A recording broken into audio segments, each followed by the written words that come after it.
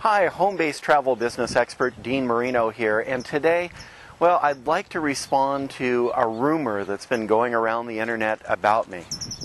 The rumor states that I didn't actually fly over 1 million miles commercially. In fact, they insinuate that I received all of the miles on just one flight while in the employment of the U.S. government. Now, while it was exciting, my involvement with the space program was very short-lived.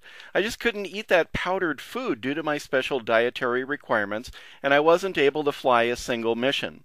Now, over the last few years, I've been on and off a lot of those little bush planes up in Alaska, but I have actually flown over 1 million miles just with U.S. Airways on regularly scheduled commercial flights.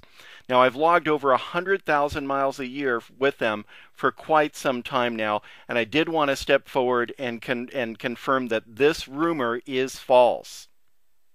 Hi, I'm Dean Marino, the home-based travel business expert, and I invite you to personally speak with me before making any kind of move in the home-based business arena. I'm here to help.